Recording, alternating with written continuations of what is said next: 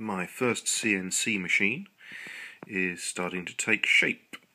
I've got two carriages from DVD drives hooked up to two EasyDriver boards controlling the stepper motors, one there, and a regular Arduino, fairly old one now.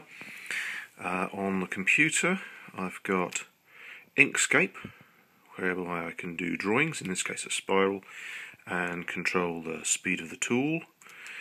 I've loaded that into this universal G-code sender, which visualizes in 3 dimensions what the tool path will look like.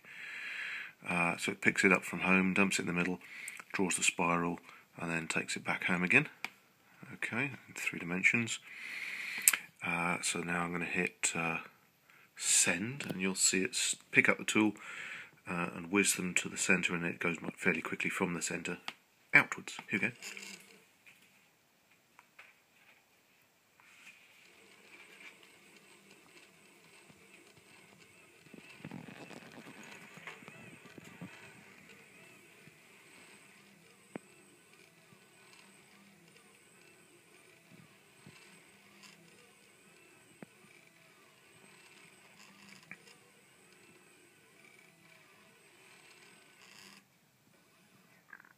And back home again. Wonderful.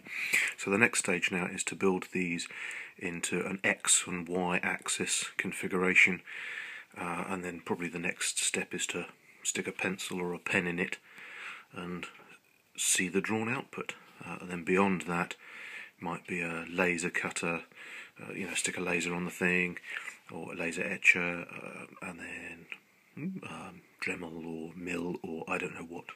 But it all depends on how powerful the steppers are for that sort of stuff. But it's working, which is marvellous.